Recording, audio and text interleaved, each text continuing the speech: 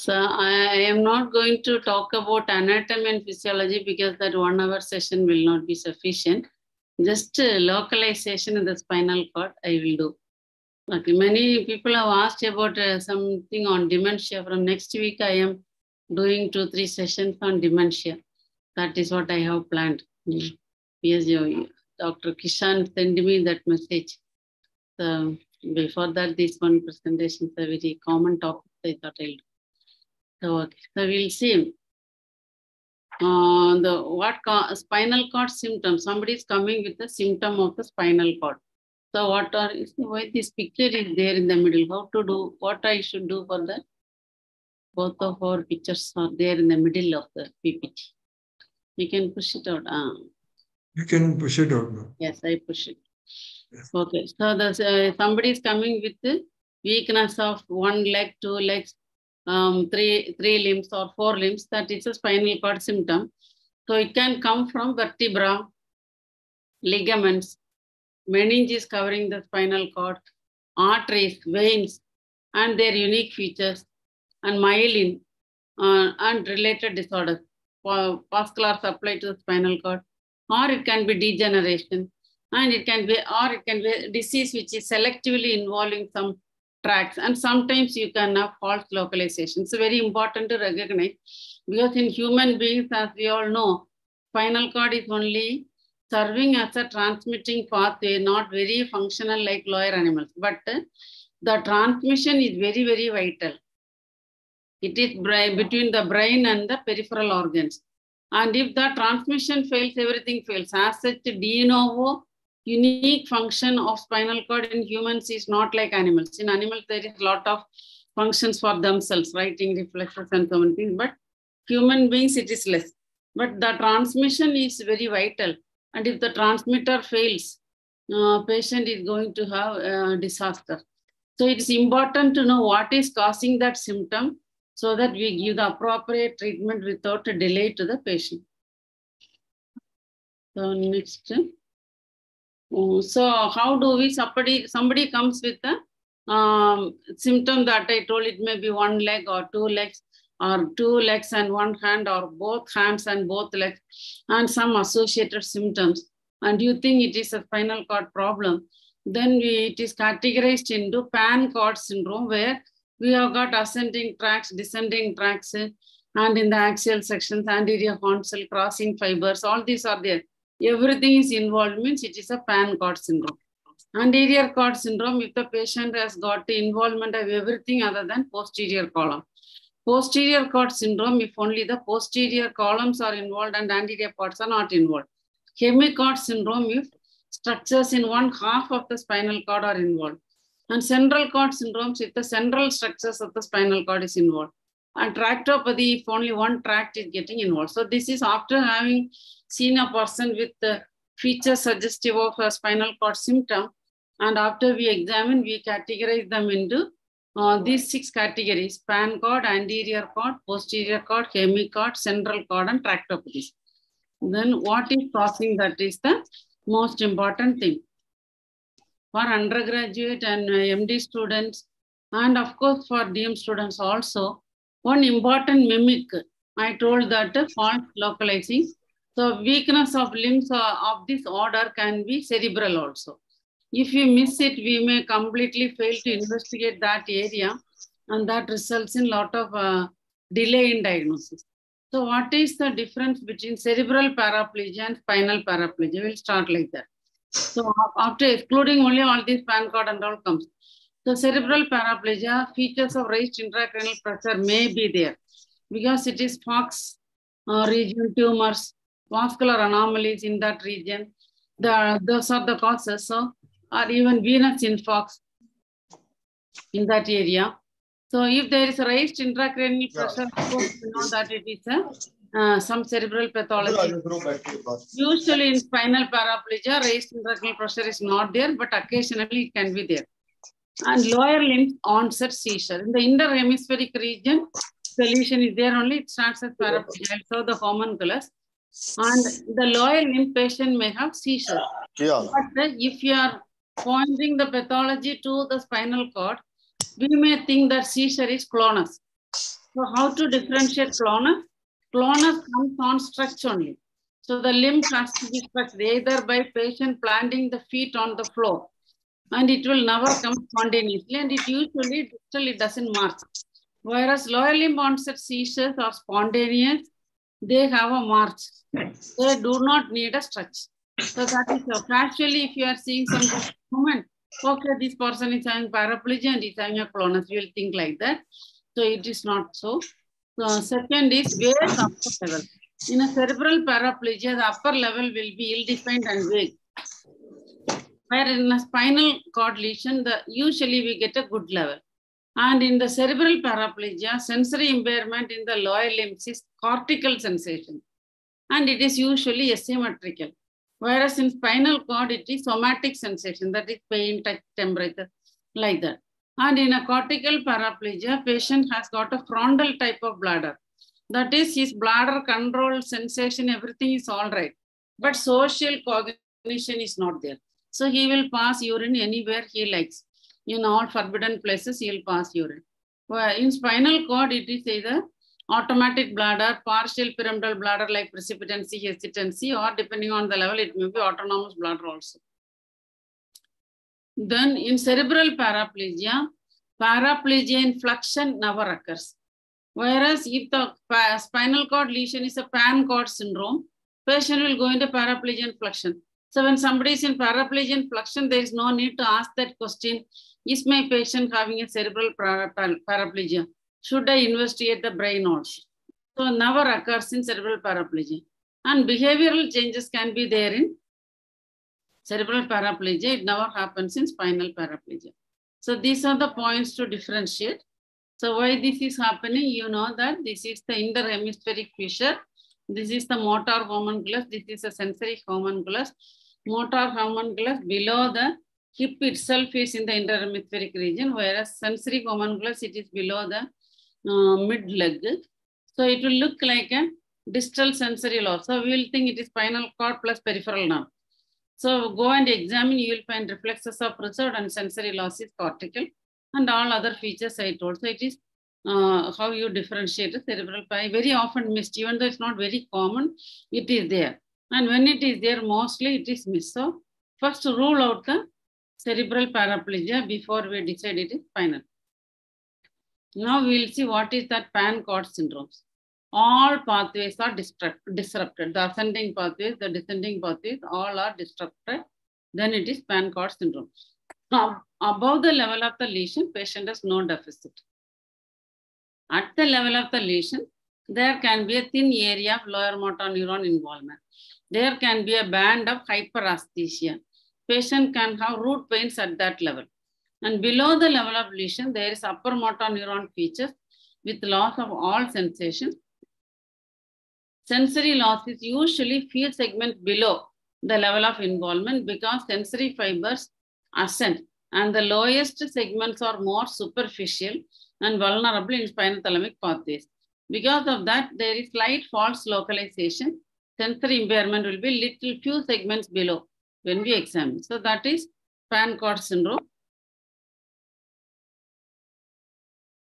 What is this paraplegia extension and paraplegia flexion? So we just saw how to differentiate cerebral paraplegia from spinal. Then what is pan cord? That is what we are going on now. All the structures are involved. At the level, there can be element with hyperalgesia. Below, complete loss of everything. Then what is this paraplegia extension? After the period of shock is over, hypertonic, hyperreflexic weakness will happen once the shock period is over. And we know that there are so many tracts. Among that, we have got dorsal reticulospinal tract, medial and lateral vestibulospinal tract, which belong to the spinal extrapyramidal system. These fibers are most resistant to damage. So even in a pan cord syndrome, these fibers may be retained to some extent. These are concerned with maintenance of extensor tone. So what happens? The limb remains with the extension in the hip and extension in the knee.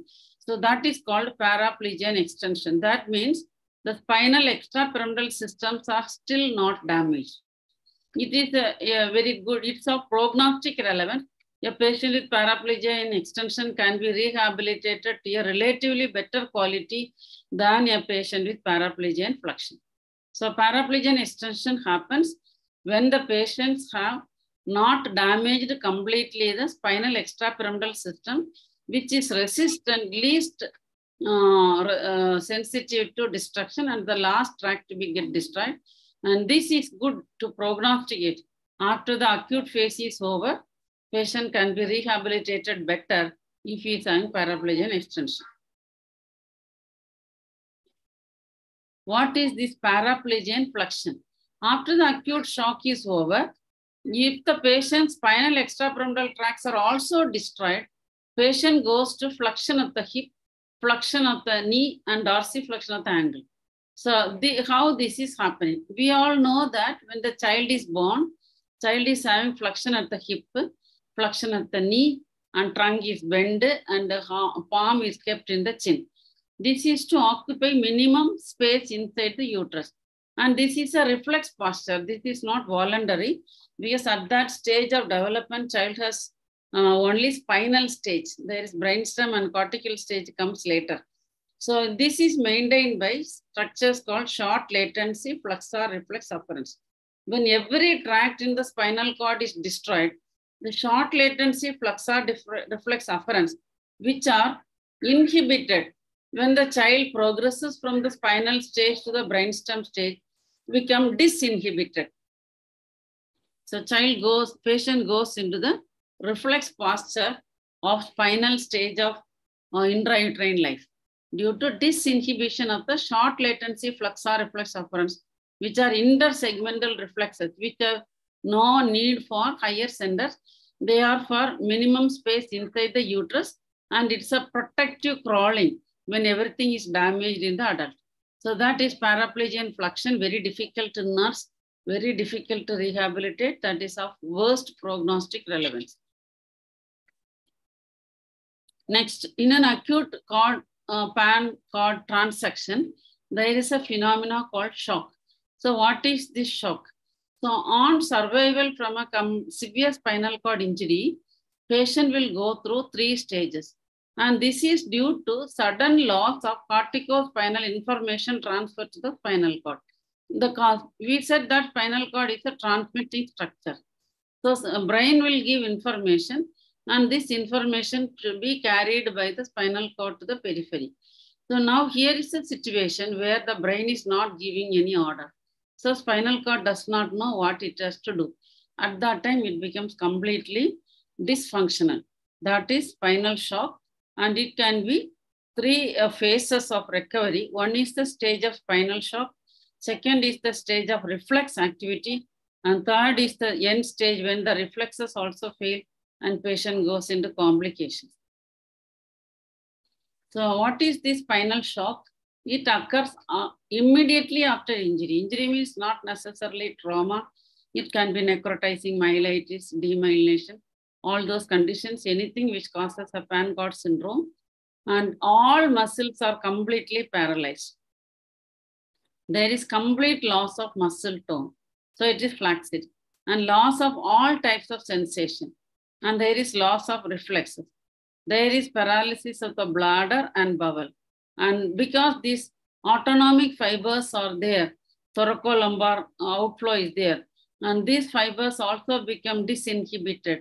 There is severe BP fluctuations, and there are bed sores. That is shock. So 3 to 4 weeks this can last, and later the patient will start recovering depending on whatever tracts are not damaged. Next is the stage of reflex activity. Activity of affected tissues gradually return. So everything is paralyzed now.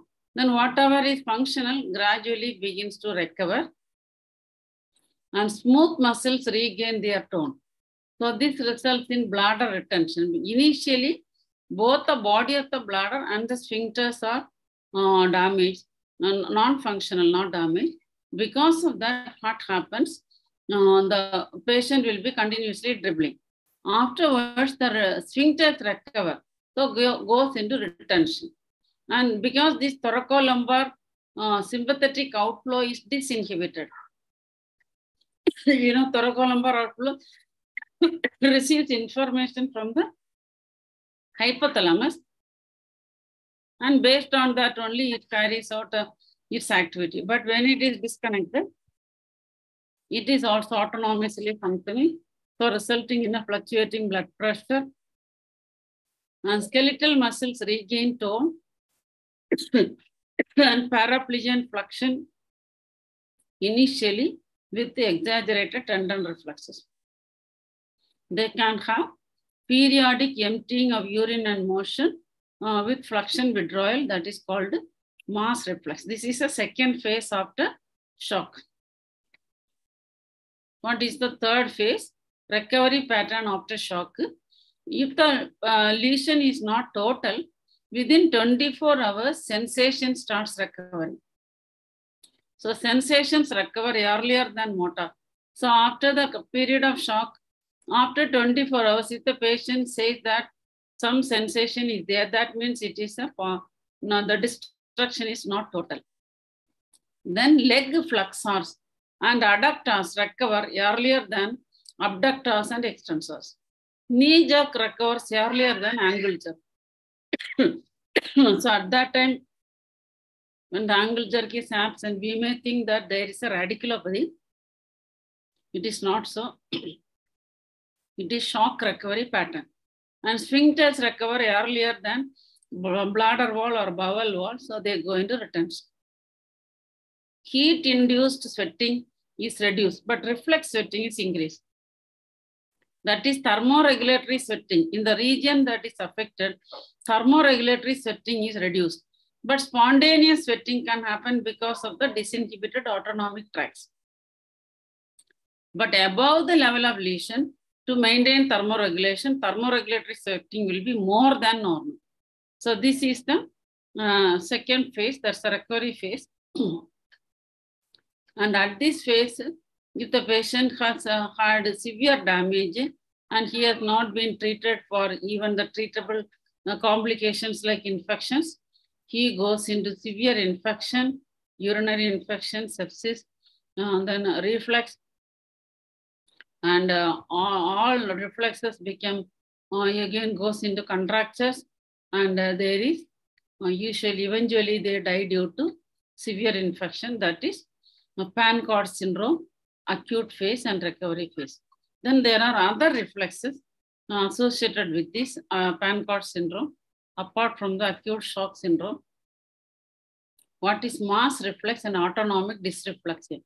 Mass reflex is seen in Pankot pathology, that is spontaneous defecation and urination, sweating on scratching the inner thigh in patients with complete cord lesion. We know, we have in the previous some sessions when we have discussed, we know that bladder bowel information is carried through the spinal cord to the brainstem centers, then to the cortical centers, and through loops called Bradley's loops. There is multiple levels of control of bladder bowel function for learned social behavior as well as voluntary control over bladder and bowel. When the spinal cord is disconnected, that voluntary control is lost. So whenever there is a slight stimulus, patient cannot get orders from the cortical areas.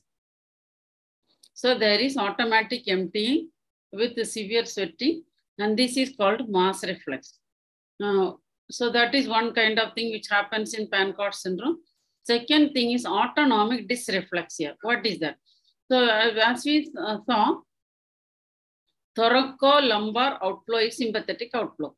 So these sympathetic fibers get communication from the hypothalamus. When that is disconnected, this becomes disinhibited. Like the short latency flexor reflex sufferance disinhibited, patient goes into flexion. Autonomic functions are dysreflected, so patient goes into autonomic dysreflexia. So what is that? This can be a potentially life-threatening because gross fluctuations in blood pressure. So it occurs in spinal cord injury where the thoracolumbar outflow is preserved. It is not damaged. If the thoracolumbar outflow is retained and its connection with the hypothalamus is lost, the thoracolumbar sympathetic fibers start acting on their own. So what happens is, when the sympathetics are retained, there is vasoconstriction and hypertension. So in response to this hypertension and vasoconstriction, cerebral baroreceptors react and produce reflex bradycardia. So unique combination of severe hypertension, bradycardia, and due to other features of vasoconstriction like cold limbs, all those things can be there. And this syndrome is called autonomic dysreflexia. This indicates thoracolumbar autonomic fibers are not destroyed in the spinal cord disease, but they are disconnected from the higher centers. So because of this blood pressure fluctuation, they get headache, sweating, and piloerection above the level of the lesion. They can have seizures. They can develop cerebral hemorrhage. They can develop hypertensive encephalopathy, myocardial infarction, and death due to the severe autonomic fluctuations. So we have to inform that to the patient, otherwise they will think that they came with the spinal cord disease. After treatment, so many other things happen like that, they will imagine. So this picture depicts what is happening. This is the, this is the spinal cord lesion, PAN cord, where the autonomic fibers are retained here. They are disinhibited from the higher control. So what happens? They become automatically functional and they produce vasoconstriction and hypertension. This is perceived by the central baroreceptors and reflexively it produces bradycardia. So this is autonomic dysreflexia. Next is, if the lesion is involving higher cord, if it is involving upper thoracic region and injury interrupts the thoracic sympathetic outflow. The previous autonomic dysreflexia, thoracic sympathetic outflow is preserved. If the thoracic sympathetic outflow is damaged, this causes loss of vasomotor tone and cardiac sympathetic control is lost. This results in hypotension and bradycardia. Whereas autonomic dysreflexia, it is hypertension and bradycardia, whereas neurogenic shock is hypotension and bradycardia due to destruction of the sympathetic fibers. The blood pressure to be restored by use of inotropes like dobutamine, prasars like dopamine, but the recovery depends on completeness of the damage to the sympathetics. And we can use muscarinic antagonists like atropine to treat bradycardia, but unless the neurological insult is partial, these patients also carry a very bad prognosis. So three things. One is the spinal shock.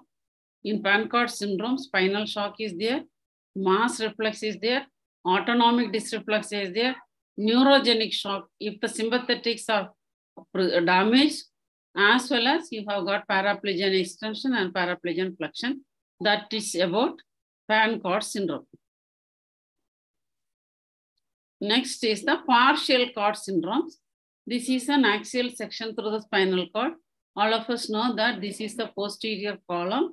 Here the upper limb fibers are outer, sacral fibers are inner. And in the corticospinal tract and in the spinothalamic tract, it is the reverse. The upper limb fibers are inner and the sacral fibers are outer. So that we have to remember. And this is this much is supplied by the postspinal artery. Rest of this is supplied by the antispinal artery.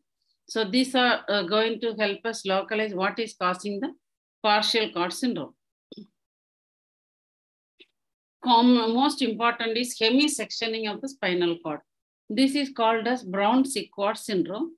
And this happens commonly due to injury, gunshot injuries in the war. But sometimes it can happen due to tumors or even infarction of the arteria corona. And sometimes it can be demyelination also. So above the level of the lesion, there is no deficit.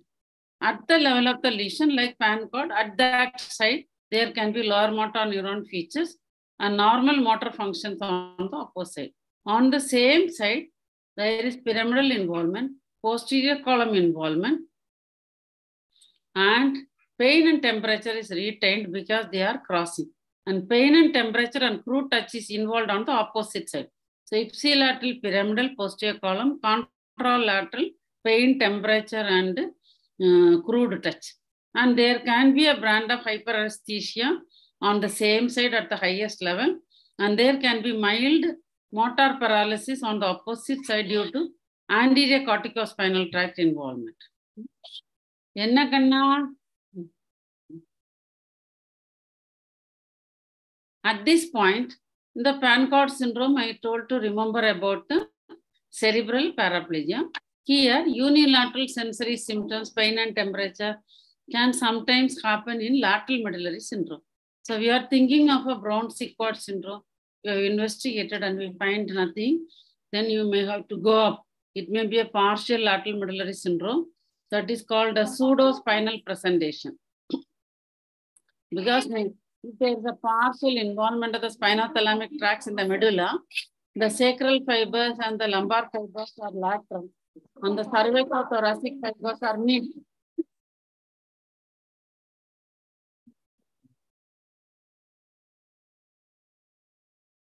So when there is a partial lateral medullary syndrome, it can mimic a Brown-Sequard syndrome. So that we have to remember, patient is having pain and temperature in the leg alone, and we are not finding anything in the spinal cord, investigate the lateral medulla.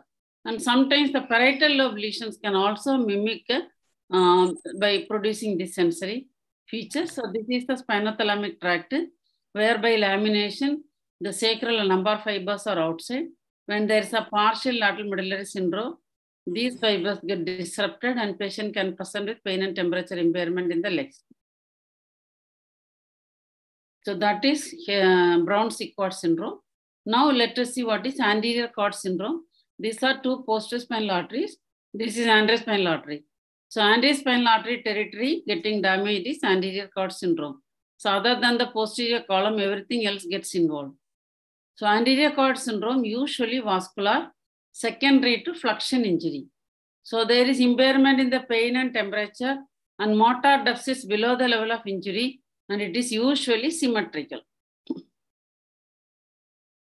Posterior cord syndromes, it is less often vascular. Two posterior spinal arteries are there, and it is having participation with the pial plexus. So the posterior spinal artery involvement is less common. So usually posterior cord syndrome is partial, and it is due to lesions like demyelination or tumors in the posterior column. Less often vascular. Unlike anterior cord syndrome, which is most often vascular, posterior cord syndrome is usually not vascular. It is due to intrinsic pathology, and they are asymmetrical, because even if it is vascular, two posterior spinal arteries are there. So unless both are simultaneously involved, it cannot be symmetrical. So it is usually asymmetrical and usually not vascular. Usually other conditions like MS, tumors, and neurodegeneration. Only posterior column is involved. Now let us just see what is spinal cord ischemia. It forms 8% of myelopathies, but most often missed. So because we think it is demyelination. Spinal strokes, they are often missed. So anterior spinal artery involvement can produce owl sign. That is hyperintensity in the anterior horn cells on both sides in the T2 weighted images, looking like the owl sign. Posterior spinal artery involvement can produce posterior lateral signal changes. And venous infarctions produce diffuse hyperintensity. And it is, what is the clue then? One, respecting the vascular territory, that is one clue. Second clue will be the appropriate vertebra also getting abnormal signal changes, because the vertebral artery branches to the vertebra are also shared by these spinal arteries. So look at the corresponding vertebra, you find hyperintensities in the vertebral body. That is a clue that this patient's spinal cord disease may be ischemia. Next, we will come to the central cord. So hemicord, anterior cord, posterior cord we control. Now we are coming to the central cord. So this is otherwise called a spinal man in the barrel. If you want to put somebody into the barrel, upper limbs are the problem. So upper limbs have to be made weak, then only you can put him into the barrel. This can be a cerebral man in the barrel when there is a watershed infarction between the MC and the ACA territory. The upper limb fibers are there. severe hypotension due to MI or diarrheal disease, then they develop weakness of both upper limbs. Second man in the barrel is Anderson disease, bibrachial atrophy, and lower limbs are spastic. And the central cord is spinal man in the barrel syndrome. So bilateral upper extremity weakness with preserved facial, but some leg movement may be preserved. And they can be mild impairment of bowel and bladder. And recovery usually starts in the legs and gradually progresses upwards. This is happening in hyperextension injuries. As you know, in the corticospinal tract, the upper limb fibers are most medial. And so these structures which are centrally placed get affected early. So upper limb weakness more than the lower limb weakness. Bladder fibers are close to the midline. So mild bladder bowel involvement. So that is central cord syndrome or spinal man in the barrel syndrome. Then we'll see what is venous pathology. So chronic venous hypertension due to various causes, dural arteriovenous fistula. What happens? The venous hypertension is there due to the fistulous communication that can result in necrotizing myelopathy. That is called Fuchs-Salajonin syndrome. It presents as a symmetrical weakness. Sensory and autonomic disturbances will be there, and they are very difficult to clinically diagnose unless you take into account the other situations. Patient may have trauma to the spine in the past. Trauma is the commonest cause for AV fistulas, or very luckily, if it is a congenital one, you might find a bruit. So otherwise, it is very difficult to suspect. It is a radiological diagnosis by the flow voids and the bag of worm appearance. And one interesting presentation of this venous lesion is thought bands gravitational paraplegia. If this arteriovenous malformation slowly leaks, because they have low pressure system and it slowly leaks and blood accumulates from below upwards. So it's a gravitational paraplegia. On the initial presentation, the weakness may be like cardiac vena. Then when the blood keeps on tickling, it becomes conus. Then it goes to the lumbar thoracic. So that is called thought bands gravitational paraplegia. That is one presentation of venous lesion. Second is multiple small leaks produce aseptic arachnoiditis. So venous lesions can present with necrotizing myelopathy, gravitational paraplegia, or aseptic arachnoiditis. And in decompression sickness, when the patient goes into diving, it is actually a venous lesion to the spinal cord that produces paralysis. It is due to nitrogen bubbles getting into the venous system and impairing with the venous drainage. So we saw the arterial as well as the venous lesions of the spinal cord. So now we are going one by one. We have seen three of them patterns as clue: cerebral paraplegia versus spinal paraplegia, paraplegia in extension versus flexion. What is spinal shock? All this we have covered. And the arterial pattern, hemicord pattern, venous pattern, central cord pattern. Now other patterns are Z pattern, cruciate weakness, Ellsberg phenomena, Jolly sign, Broadburn sign, and Beaver sign, inverted radial reflex, cervical paraplegia, myeloradiculopathy, cardiac vena, conus, CADA. So these are some patterns which help us to diagnose each one of them. Myeloradiculopathy is very common. That's the commonest presentation. Patient has got myelopathy and radiculopathy at the upper level. It is an extradural extramedullary compression. Cervical paraplegia in situations like uniform compression, like cervical canal stenosis. The leg fibers are outside, so the leg fibers become weak early. So it can be paraplegia, but the pathology is in the cervical region. They are the commonest presentation. Others, what are they? We'll see. These three we have covered. Z pattern is element weakness of one upper limb, then the element weakness of the next upper limb, then UMN weakness of the starting lower limb side, then opposite lower limb. So this is called Z pattern. This happens in foramen magnum level cord compression by end-block lesions, soft lesions like end-block meningioma, lipoma, neurofibromas.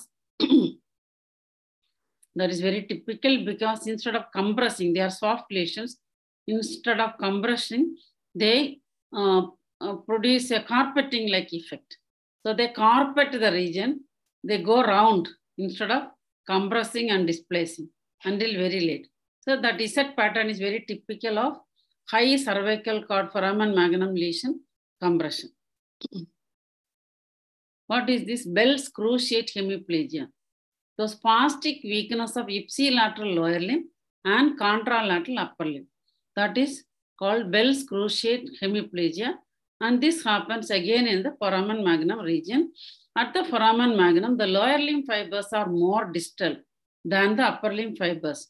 And so because of this lesion, the ipsilateral lower limb fibers gets affected, and upper limb, the fibers which have already crossed are getting involved.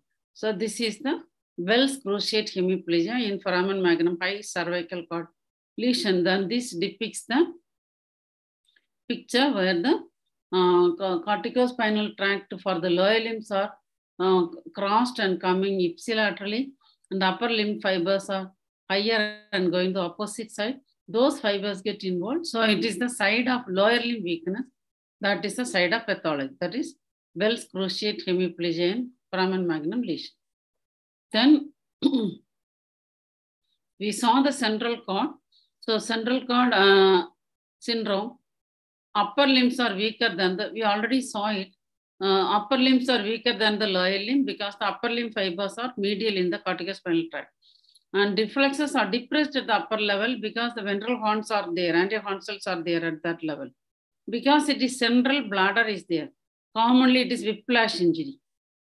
So central cord syndrome is whiplash injury, dynamic spinal cord injury. You are running, getting down from a running bus. There is hyperextension followed by flexion. That is central cord. What is Ellsberg phenomena? So in cervical cord compressive lesion, presenting as weakness of one upper limb, but that is upper motor neuron. Unlike the Z pattern in foramen magnum, it is lower motor neuron. Weakness of one upper limb, upper motor neuron, then lower limb, then opposite lower limb, then opposite upper limb. This is called Ellsberg phenomena. All are EMM. Explained pathology starting being vascular. Sulcocommissural arteries which supply the medial pyramidal fibers are end arteries. So if the lesion starts like that, Ellsberg phenomena occurs, so that the initial symptom is not due to compression but due to infarction.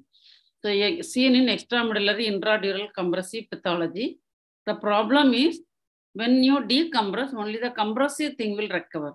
Infarcted thing will not recover. So wherever the disease started, that limb is likely to recover very much less because it is infarction and not compression. That is Ellsberg phenomena. What is this inverted radial reflex?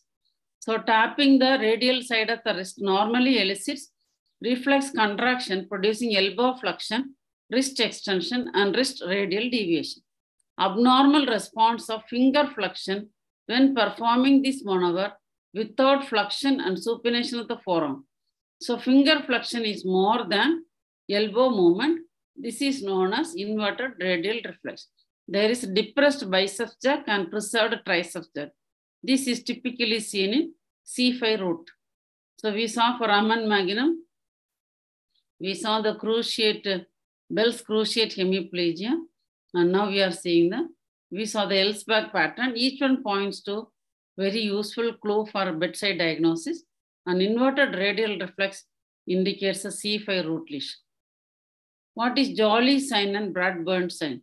Upper arm is kept abducted, forearm is flexed and flexed at the wrist and the fingers.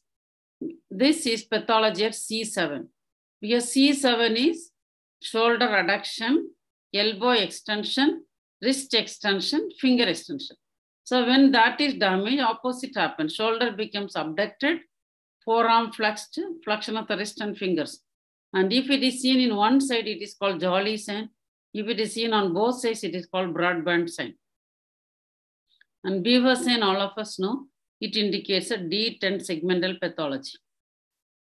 Then what is this numb clumsy hand syndrome?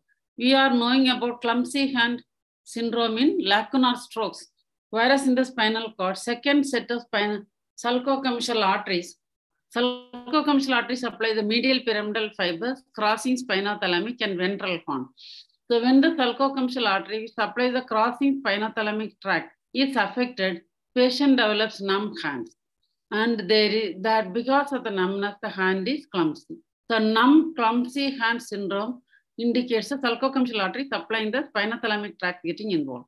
If it is acute, it is vascular. Chronic, it can happen in conditions like syringomyelia. What is this spinal syncope? So lesions above the T5 can cause vasomotor instability. We saw the autonomic dysreflexia. Because of that, they can have postural syncope. If it is not part of an acute pancreas syndrome, it's a partial cord syndrome, but the lesion is above T5 and autonomic dysreflexia becomes the first symptom, they can present as syncope. So when the patient has been investigated with the heart and other systems for neurological cause for syncope, all those is over, then do not forget a rare situation where there is a lesion in the spinal cord which can produce syncope.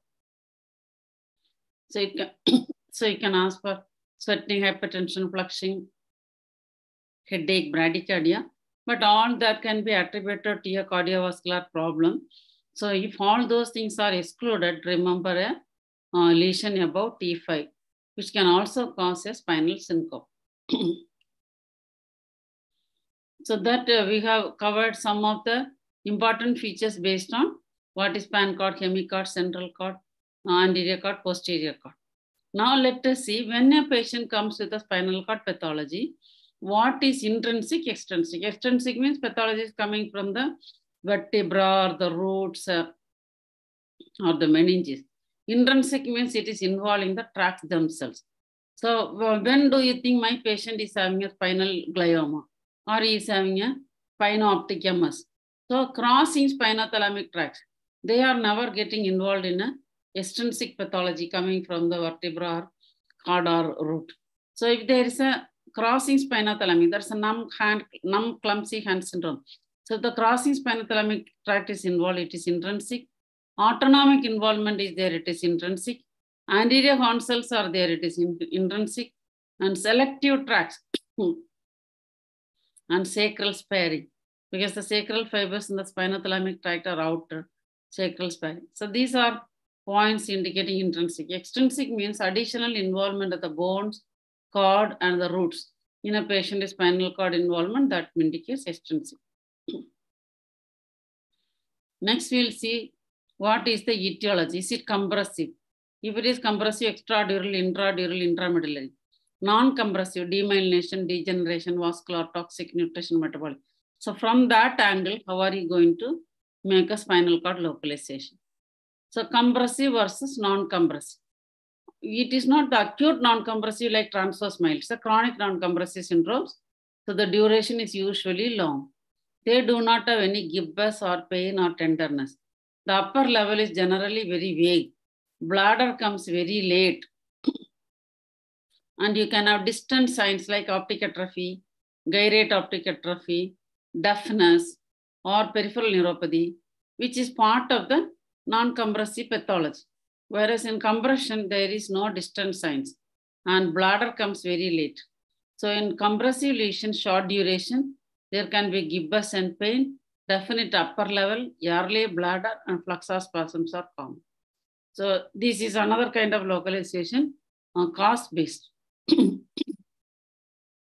Then what is extradural? What is intradural? Extradural, vertebra, usually vertebra. So gibbous, paraspinal muscle spasm, symmetrical because vertebra is in the midline. Root signs because roots are getting jammed in the foramen. So root signs are common. You just examine, you find a depressed bicep jerk. And ascending pattern of sensations. And if it is in the lower cord, SLR may be positive. Whereas intradural, gibbous is not there, paraspinal spasms are not there. Usually asymmetrical.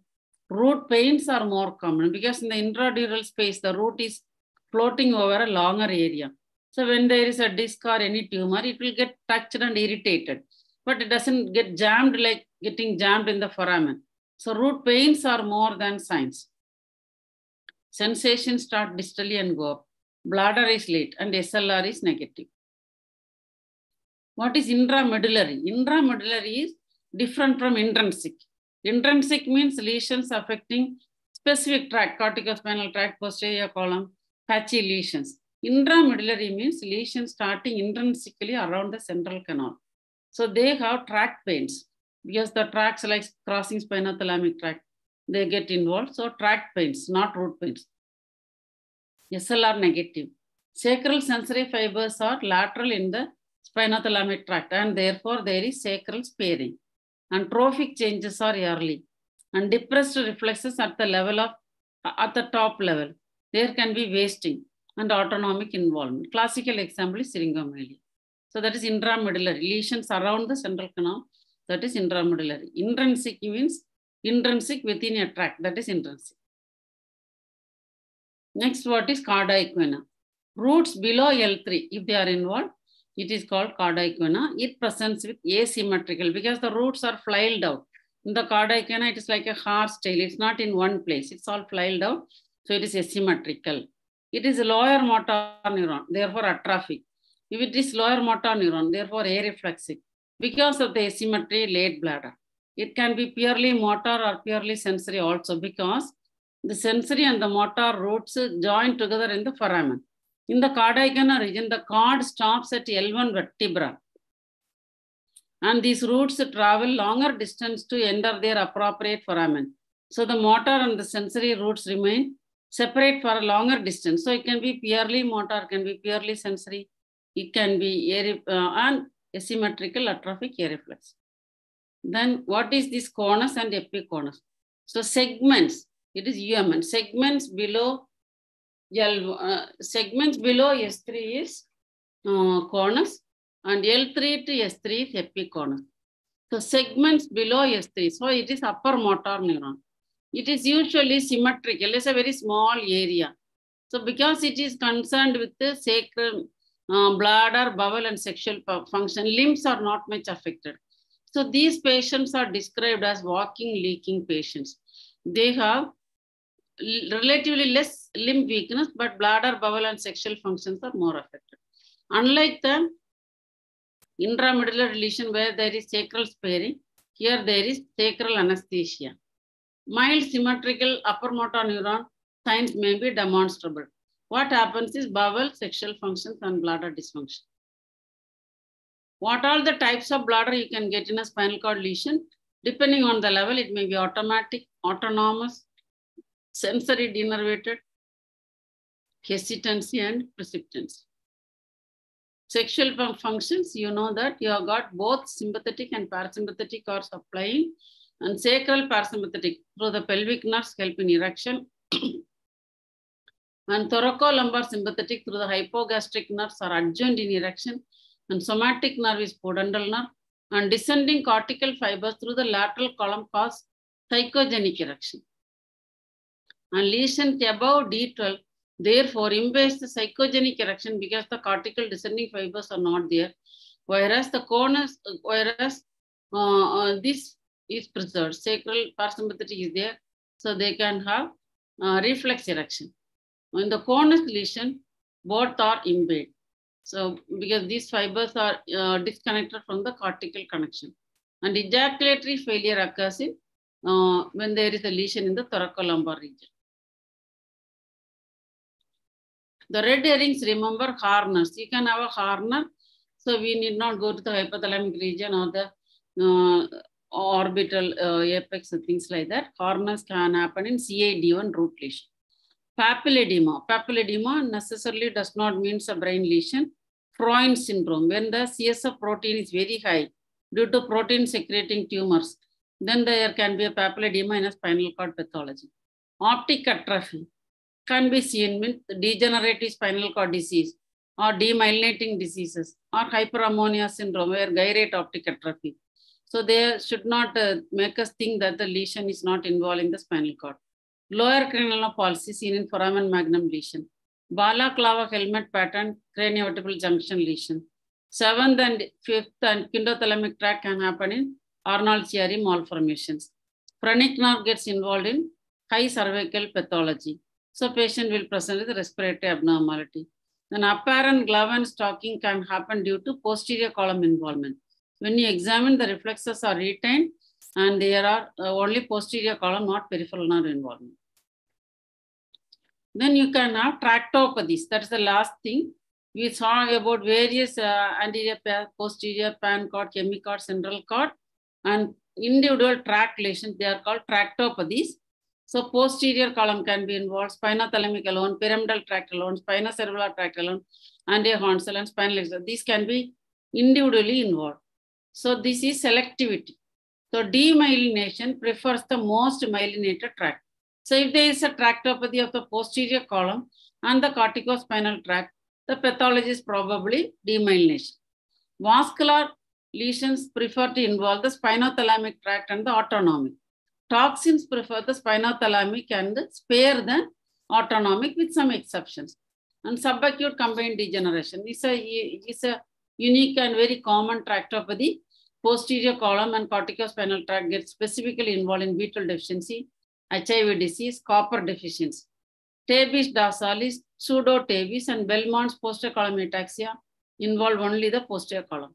Degenerations like HSP and leukodystrophy involve the corticospinal tract. Motor neuron disease involves the anterior horn cell and the corticospinal tract. In posterior column, another common infection, neurosyphilis. Posterior column and the root entry zones, there is loss of pain, vibration, and position senses. They can have sensory ataxia. They have Lhermitte sign and lightning pains and other posterior column features. Pseudo-tabes can happen in diabetes and Belmont's posterior column ataxia. Then, as I have told, these tracts in vasculitis, these are, I already mentioned these things. So, there are various diseases, posterior column and corticospinal demyelination, spino-optic MS, NMO spectrum disorder, secondary demyelination. These are individual diseases by themselves. So, the aim of this presentation is just to know how to localize and use localization as a clue in diagnosis. Next, I will do next Wednesday because some students have asked about dementia. So, I have written a book on human cognition as we understand today. That's a big book with the complete Indian literature covering almost all the areas in cognition. I will start from next Wednesday, cognition, 3-4 sessions. I will give a broad view. If anybody is interested in my book, you can contact Dr. Raman. That will help to understand when you expand. I cannot cover everything, as you all know. Some students have asked me to give them some sessions on dementia. So I just informed. If anybody is interested, you can contact us. Thank you. Thank you so much, madam. Thank you. And a lot of students have found this section useful. Like a lot of comments on YouTube as well for all these sessions. And personally also many messages you have got saying how useful the sessions have been. So thank you. One question. I shall answer. Yes, ma'am. One question. Can you please elaborate on hydromelia versus syringomyelia?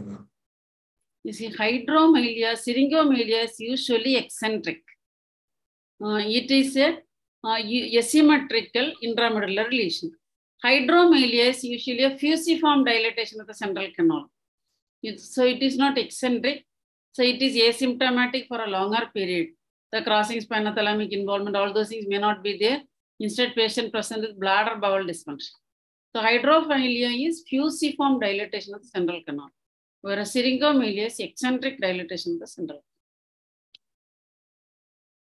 canal. Any other question? One more question is, can headache present as a manifestation of seizure disorder? Yes, definitely. They are called cephalgic seizures.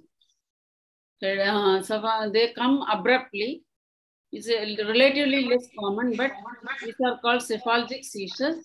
They come abruptly, they stop abruptly, but other features of seizures may not be there. EEG will show dysrhythmia. So it is called cephalgic seizure.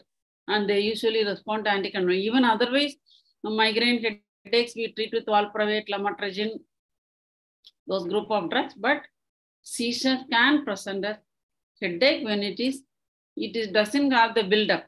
It comes suddenly, lasts for some time and goes away, and there can be used EEG correlates.